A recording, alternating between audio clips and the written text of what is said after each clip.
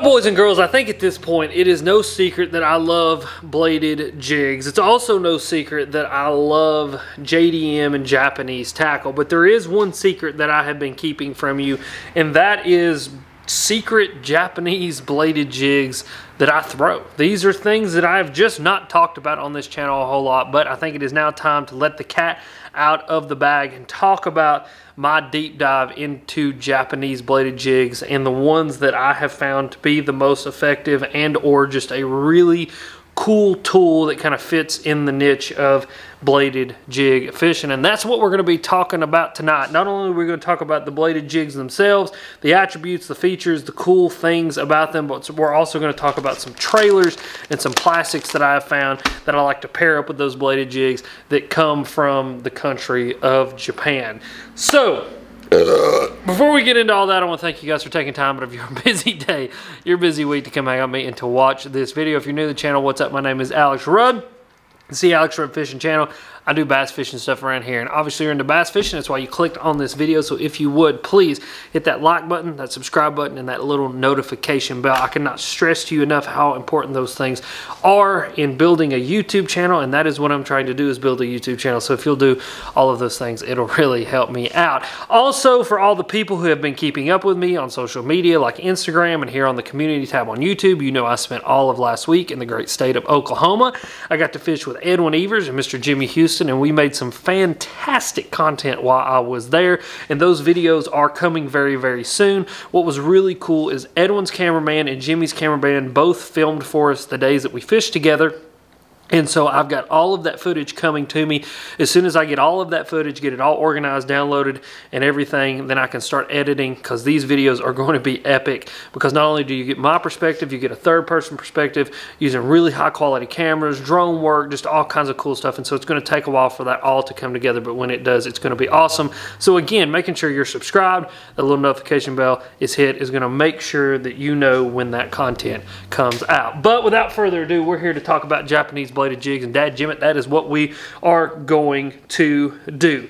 Now, the first thing that I want to talk about with all of these bladed jigs I'm going to be talking about is they are all direct to head connections with the blade. So just like the original chatterbait, all of the blades of the jigs, these bladed jigs we're going to talk about, are connected directly to the head of the jig. And when you look at a chatterbait, like a Z-Man chatterbait, the only part of the bait that's actually patented is that direct connection to the head. Now, I know what you're asking yourself, Alex, how do the Japanese get away with doing that if that is what is patented? Well, the Japanese do not have to follow American patents, and the Z-Man patent is an American patent, and so thus they can do a direct to head connection with the blade, and they can do it in some very unique ways that make these bladed jigs do some crazy things. Another thing that I want to talk about is the fact that these bladed jigs are super hard to get your hands on now, and really this video is kind of ill-timed in the fact that right now we're in the middle of a shipping just disaster as far as shipping goes around the world and in this country.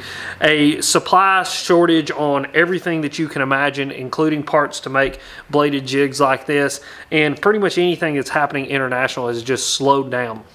And so if you can find these bladed jigs, oftentimes you got to wait a long time for them to show up. And so just keep that in mind when you go searching around the internet looking for these. I will make sure and try to drop links to some reputable places if they have this stuff in stock. But some of the trailers I'm going to talk about, like this bad boy, which we'll talk about here in just a second, actually are on Tackle Warehouse, so I'll make sure and link those below so you can go check them out. So the first one that I want to talk about is the Jackal Brake Blade. The Jackal Brake Blade is freaking epic. One of the coolest bladed jigs that I've ever used, and probably the single best grass bladed jig and shallow water bladed jig that I have ever used. And there's a couple reasons for that. Number one is going to be the attachment point. You guys can see there, it's that more elongated attachment point, which helps that blade to slide up away from that head, and then when you put tension on it, actually angle it up and out, which helps this bladed jig to rise up and want to fish a lot higher up in the water column. Another cool thing about it is actually the blade size. It's a little bit bigger than, say, your standard chatterbait or jackhammer blade, which helps it to not only rise up in the water column and fish a little bit higher, but fish a little bit slower and kind of be a more lethargic chatter versus that faster chatter that you get out of your jackhammer and the other bladed jig that we're going to talk about here in just a minute. And so again, this thing is epic in shallow water. One of my favorite scenarios to fish in it is around grass beds and grass flats where you got that grass that's just below the surface of the water. You know, in those days, they're not really wanting to come up and eat something on top, but they want something just right above that grass. This is a great bait for you to be able to fish in those areas, have that chatterbait sound, that chatterbait action, but not actually get down into that grass, but be able to keep it up higher in the water column. Another scenario is fall into spring when you got those big massive schools of shad that are up shallow, up on those rock flats, up on those gravel flats. Those bass are up there pushing them. You can get that bladed jig sound up there, and what's so cool is where it rides so high in the water column is that you can bomb this thing out there into a foot of water and keep it up and to keep it right below the surface, and those bass can come up and react to it, which is cool considering that the ones that I like to fish are 1/2 ounce. And so you can take a 1/2 ounce bladed jig and fish it in water less than a foot deep, but because the way that blade can separate from the head and the size of that blade helps to keep it higher up in the column, you can fish it in super shallow water. Another really cool thing is the head design. On this one, you're going to have a more pointed, almost arrow style head design, which helps it to snake through the grass just amazingly. And that's so cool about it is the fact that, like with a lot of bladed jigs, specifically the jackhammer, because it's the one I have the most experience with, you can get it through the grass pretty effectively, but when it sticks, it wants to kind of stick and drag down, whereas this thing almost snakes over the top of the grass. And if you play the bait with your rod tip and kind of watch it, you can actually snake it up over the top of a piece of grass due to the design of that head, and it'll just roll over the top of the grass and keep on going, which makes it just such a cool tool for that shallow water grass, those shallow water flats, putting it in areas where you normally wouldn't put a 1/2 ounce bladed jig. You can put this thing, and it's just super cool. Then again, really cool colors it's coming in. Got that 4/0 hook in it, good hook keeper or bait keeper and all that kind of stuff. I mean, all the stuff that you want in a bladed jig. But I think with this one, the biggest thing is going to be that head design, that blade design, and the attachment point. The way it's elongated just turns this thing into a shallow water killer. And so that's why I love me a Jackal break blade. I got a bunch of these in the boat, a bunch of different colors, cool colors that you just don't see in America. And it's something that I love, especially this time of year, because I'm fishing a ton of grass, wanting to fish shallow. You guys know me, I like shallow water fishing anyway. So this is just a tool for that shallow water fishing, quick fishing, getting that reaction bite, and showing those fish a bladed jig in areas where you normally wouldn't fish a bladed jig. Now, my second one is going to be the absolute exact opposite of everything that we just talked about. This bladed jig is the Depths Custom B Chatter. Now, this thing, unlike your Jackal break blade, actually wants to kind of trend down in the water column and go down and fish lower in the water column. And a lot of that, again, has to do with the head design, the attachment point, and the blade. So you guys can see there, the attachment point on this bad boy is more of a triangular shape.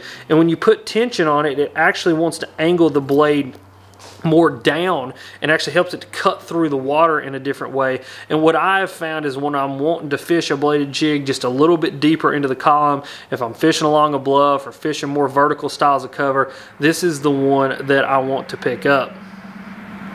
Just because that attachment point really lets that blade kind of angle forward, cut through that water barrier, and it kind of helps it to trend down in the water column just a little bit. And then that head design too. The head design's super unique because you've got that kind of arrow shape flat on the bottom, but as you guys can see, it's very flat on top, and it has these wings on the side, and these wings do a couple things. Number one, it kind of grabs that water, helps that bait to kind of trend down and want to kind of go deeper into the water. But then number two, right on the front, those little wings, it actually is what the blade hits on, and it kind of almost inhibits the action of the blade and gives this thing a super duper fast chatter, even faster than the jackhammer and the Thunder Cricket. I thought the Thunder Cricket was kind of the fastest that I'd ever seen a bladed jig go, but this thing is even faster than that, and a lot of that has to do with just those little bitty kind of wings right where the attachment point is at,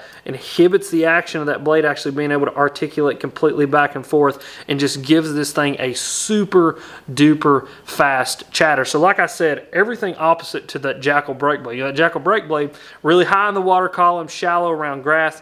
you know, really kind of slow, lethargic sound. Whereas this one's wanting to kind of push down, trend down, cut through the water a lot better, get a little bit deeper, and have that super fast action.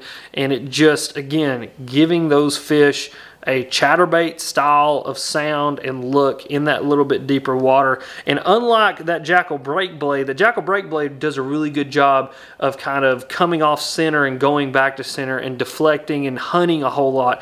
This thing just doesn't do that as much. And I think a lot of that has to do with that blade's moving really fast. You know, it's really kind of made to stay on center and to track really well and to get in that little bit deeper water. And so when you're fishing a 1/2 ounce one of these, you know, it is not ideal for rock banks and stuff like that. It wants to dig in a whole lot more.